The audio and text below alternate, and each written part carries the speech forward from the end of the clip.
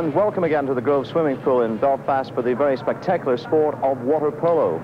It's the Irish Senior Cup, and tonight we bring you highlights of the men's final as Cathal Brugha of Belfast faced Marion of Dublin in what is a repeat of last year's final. In the semi-finals last week, defending champions Cathal Brugha of Belfast beat Penguin of Dublin 10-7 in what was a great tussle. And in the all-Dublin tie, Marion beat Sandycove 9-8 in a real thriller, the winning goal coming there in the dying seconds. So it's a North v South final. But for the moment, it's the ladies who capture the spotlight as we feature their final, CRC against Sandycove, an all-Dublin affair. CRC captain is Fiona Byrne, who's also an Irish international. Fiona, first of all, first time in the final for you, 12-6 win in the semi-final. Were you pleased with that? Yeah, we were very pleased. We weren't really expecting it because we only have the 7 players, but, well, we were very pleased with the result. And overall, I believe it's been a good season for you. Yeah, we only a couple of weeks ago, we beat Glenalban in the playoff for the league, and, well, we were very pleased with that because, well, again, we only had the team to go for it, and it was a bit of a shock even to win it. And a word about your opponents this time, Sandycove. Sandycove, well, we haven't seen them here playing in this tournament so far, but I believe they're playing well, and it's going to be tough anyway. Fiona, thank you very much indeed. Thank you. So we're just about ready for that ladies' final. All Dublin affair, as I said, CRC against Sandycove, and once again the man picking up commentary is Jim McLean. So with the scores tied at 5 each after four quarters of play, we're into extra time, and it's CRC through Fiona Byrne picking up possession. CRC wearing white, Sandycove also of Dublin wearing blue. And it's a long pass to Fiona Byrne, but it goes astray. And Fiona fouls number 4 for Sandycove, who wins a free. And Sandycove roaring that they have a free player up. Miriam Hopkins, number 3. But Emma Byrne has caught her. And tackles.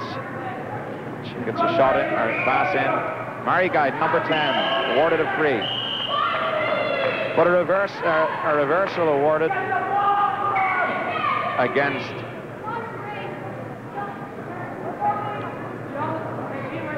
Blue 5, and it's now possession in the hands of CRC. Fiona Byrne to her sister Martina.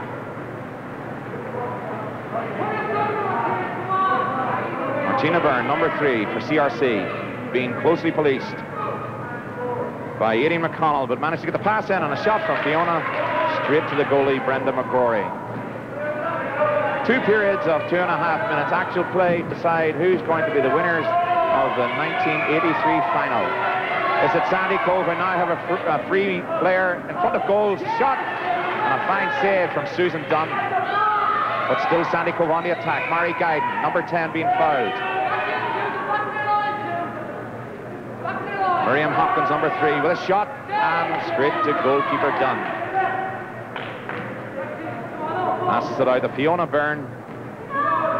Feeds it to her sister Martina, number 3. The fact that CRC don't have any substitutes beginning really to tell as they tire and fail to get back. There's Aisling O'Leary being very, very closely policed, but managed to get the pass back to Liz Cosgrave, who passes it back to her goalie, Brenda McCrory. Just over 35 seconds remaining in this first period of extra time. 35 seconds of playing time. And a free awarded 6 meters out. A shot on here. Mary Guyden, and a score! Right into the bottom left-hand corner of the net by number 10. Mary Guyden puts the Sandycove ladies team 6-5 in the lead in our first period of extra time. So Colin O'Brien restarts the game, the second period of extra time for the O'Brien Cup to decide who wins the 1983 Irish Senior Ladies Water Polo Tournament. The score, Sandycove wearing blue, 6 goals, CRC wearing 5, and a CRC in possession. Their captain, Fiona Byrne, number 10. Being policed by number 7, Aisling O'Leary. Fouled by Aisling, wins a free. Martina Byrne shoots and scores. Martina Byrne, number 3. One of the 3 Byrne sisters on the CRC side, equalizes with a fine goal. With 1.5 minutes, just under 1.5 actual play remaining. It's Miriam Hopkins and Queen O'Leary breaking in, number 5 for Sandycove. A big girl, would she get the shot in? It does, and it's saved by Susan Dunn. But Miriam Hopkins picks it up and puts it in the back of the net. Number 3, Miriam Hopkins, plays for Ireland, wearing a green cap underneath that blue one, scoring her team's 7th goal. It looks likely now that Sandycove will be taking the O'Brien Cup back to Dublin tonight as 1983 champions, and it's Queen O'Leary, number 5, being fouled. To her sister Ashley, number 7. Goal in front of her, push shot, and another fine goal, and that must clinch it.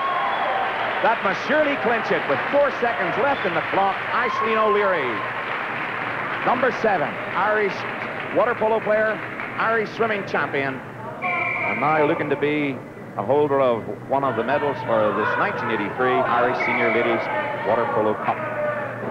So after extra time, the cup goes to Sandycove, and what a good final it was.